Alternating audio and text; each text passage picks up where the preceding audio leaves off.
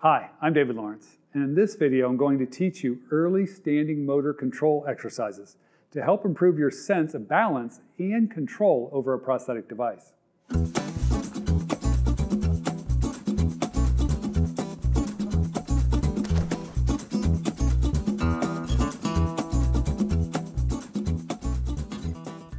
Again, starting with a prosthetic, it's really important to get the sense of what you need to know. There's some basic terminology that's going to be really important. Any therapist, doctor, healthcare worker is going to be working with you on these things and saying these terms. So it's important that you understand them. That first term is something called proprioception.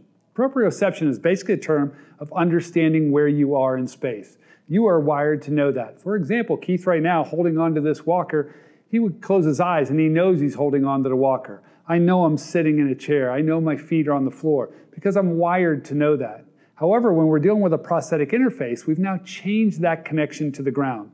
Proprioception is still the key. He has to understand where he is in space, but he's got to figure out how to know where he is in space by the input coming into the residual limb through the socket that'll tell him about where the prosthetic limb is in space. So proprioception is that first term you really got to understand. The second term that's really important to understand is called the center of mass or center of gravity. That's that point right in the middle of you that if we shish kebabbed you, you would balance even weight in all directions. For sake of arguments, that's basically between the belly button and the spine. So envision a point right in the middle of the body. That's your center of mass. The next term is your base of support. So if we look down at the feet, your base of support, if I took a marker across the front of Keith's toes, back the outside of one foot, across the heels and up the other, filled in that whole black box, that whole black box would be his base of support, right? So it's the area underneath the remaining foot, the prosthetic foot, and the area in between. Now, by definition then, balance is the ability to keep your center of mass on top of your base of support. If Keith moves that center of mass outside the base of support, he's either going to fall or he has to create a new base of support or move his foot. That's called walking. Walking is a series of controlled falls. You let your center of mass move forward, you move your foot forward to create a new base of support, and you walk. So really important when a patient's getting started to understand that these are things they've taken for granted their whole life, but they need to get a better understanding of how do I recapture something that I learned once when I was very, very young, and I don't remember the process. The process is not going to be that different. So to regain proprioception, we need to focus on three things. One is finding center. Two is weight shift control. Three is single limb support or stance control on the prosthetic side. With that being said, we need to have our patient have a place to practice. So you could use a walker like Keith does here. You could also use two crutches. You might use two high back chairs. If we're in a clinic, we'd love to use parallel bars. That's the most stable place to work. And we love the parallel bars, but at home you won't have that. You could use the kitchen counter and the island. You could be holding onto the kitchen sink. Just make sure you have a good solid chair or your wheelchair locked behind you in case you lose your balance, and you have a good stable position. Then, once we're going to get started and you have that sense of that position and where you're at and feeling good about it, you really want some sort of feedback in front of you, and that means a mirror. If you could put any kind of cheap little mirror in front of you to see what you're doing. Why is going to become really important in just a second. When a patient gets started on a prosthetic, they've only had one leg for a few months. So if you've had an amputation, you don't get a prosthetic immediately. So a good, well-meaning physical therapist has taught you how to shift your weight onto that right leg, put all your weight there, balance there as you hop or move around. So that becomes your center. So now that we say, well, if I'm going to walk, my center of mass needs to be in the middle of my base of support, because if it's lined over one foot, I have an oblong machine, a machine that's almost like a car trying to drive with a flat tire. So if I'm going to find center, I need to be able to move my center of mass back to the middle. But that's not going to feel like middle, right? Because you've taught yourself, you've done a good job, taught yourself how to balance on one leg. So we've got to get you in center, look in the mirror and say, gosh, when I'm centered, I feel like I'm 60-40, 60% of my weight on the prosthetic, only 40% on the sound limb. Right, that's where center will really be. Because if you feel like you're 50-50, then your weight is too heavy on the prosthetic side. So we have to relearn where center is from where we've taught ourselves how to hop on one leg. So finding center is simply that. Find center in the mirror, even though it feels weird, like I'm too far to the prosthetic side, and see if you can hold that position. If you can, take this hand off and see if you can still hold it. If you can, switch hands. Hold it. If you can't hold it and you start to keep your hand up there for a second, Keith, and start to drift back, then can I fix it? Can I get myself back to center? If you can, great. If you can't, put your hand back down. Eventually, you can pick both hands up and hold center. If you lose center, you got to look in the mirror and say, no, let me get back to here. But center is not going to feel like center. So that's number one. Find center. It's a very simple practice. You can spend 20, 30 seconds and then put your hands back down, rest it. You can also try looking in a mirror and then look away from the mirror and for 30 seconds, come back and see if you were able to hold it. See if you understand or get a feel where center really is, proprioception, where truly is center. So that's number one. Number two is weight shift control. Now this is where things become more interesting as far as your dynamic ability to control where you are in space. So the first thing you're going to start with here is have the patient just weight shift towards the right side. And they go, well, that's really simple. That feels very much like home. But if I come back and have them weight shift to the left side, that's going to feel much more like I'm not sure if I really want to go out there. Remember, the defense mechanisms in your brain are telling you, don't do this. Don't shift over here, because if I didn't have a prosthetic on, I'd be falling. So you've taught yourself not to come here. So we're working on that process of getting comfortable with that movement. So as he's going to go back and forth on that weight shift and just keep moving slowly back and forth, he's not just moving, he's mainly moving his hips, not his shoulders. Don't move your shoulders so much, just kind of hips to the right and hips to the left. And while he's doing that, he's going to be thinking about three things that are very important to him. One, foot-floor interface. That means when he's here, that foot is pretty level. Now notice when Keith gets over here, he's on the outside edge of that foot. Really important that even if Keith doesn't like the feeling, I want him to know, you need to know where that is. You need to be thinking, I'm on the outside edge of my foot. I don't want to be surprised by that. I want to know when my foot feels level on the ground. And as crazy as it sounds, having a rubber foot and a carbon keel, or carbon internal foot, that you can really feel it on the ground, you can. Because remember, your brain still has all the wiring inside there and the imagery for where your foot is. That's why you have phantom sensation and pain issues. That's absolutely normal. But if I come over here, his brain can pick up on the fact that he's on the outside edge of that foot. And where it feels like it was on his foot will be on the prosthetic foot.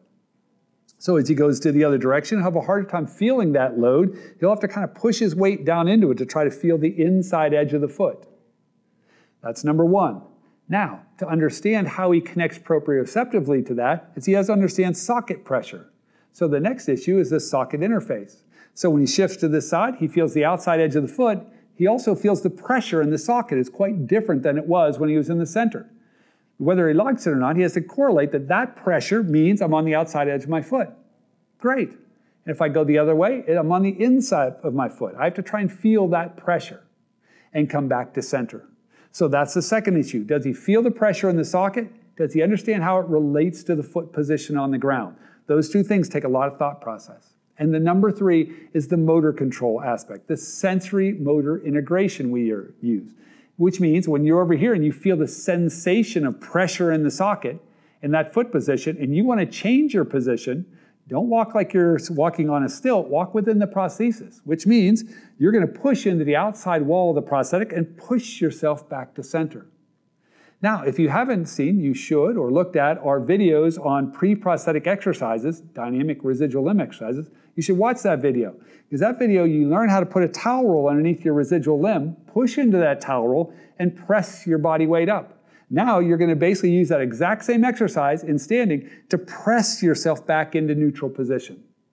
You can do that side to side. Then you want to work on that front to back. Back on the heels, feel the toes come off the ground. Feel the pressure socket in the socket change. Press into the back wall and press yourself forward. Feel your weight come into the toes, a little bit of arch in your back. The heels start to come off the ground. The pressure in the socket gets high. I can push into the front wall. As long as I'm under load, that knee will stay locked, and I bring myself back to neutral. If I want, I can combine those things, which is either diagonal motions or what I call hula hoops, which is Keith just kind of moves around and gets used to moving his body in a diagonal pattern all the way around in both directions. Same thing, muscles tight, working from plane to plane, pressure in the sockets change, position of the foot changes. None of that are you passive. So at no time when you're getting started with a prosthetic, do you want to be mentally passive. You want to be mentally active, thinking, what do I feel? What's happening down there? How am I getting myself reconnected with the ground? And the third component is a stool step, a single limb step up, where you're going to spend time on the prosthetic and learn how to get your other foot off the ground. Now we're going to look at the third component here. Remember, we've looked at finding center, we've looked at weight shift control. Now we have to work on unilateral stance control. Why? Because we need that prosthetic on the ground and for you to have balance so you can get your other foot off the ground. Gait is almost 50% of the time you've got your only leg you know and trust, your sound limb, in the air. So to do that, you have to have great confidence to get your weight on the prosthetic. So two things are really important along this component is, can he find center or the balance point of the prosthetic? And he can control that with his strength inside the socket. So the first thing Keith is going to do is shift towards this prosthetic side till he starts to feel a little bit more weight on the outside of the foot than the middle of the foot, and a little bit more on the front of the foot than the back of the foot. At that point in time, he's going to tighten his butt muscles and his groin muscles. The two muscles are going to squeeze into the back inside corner of the prosthetic. That's going to pull the prosthetic socket up underneath him, stabilize the device. From there, he steps up with his sound foot and puts it on the step. I want him to relax at this point, but keep himself in this position. Then re-engage those two muscles and bring himself back down. So each time he's shifting in, trying to find the balance point. Believe it or not, as crazy as it may feel early on, there is a balance point on that prosthetic where you can do this and feel fully in control.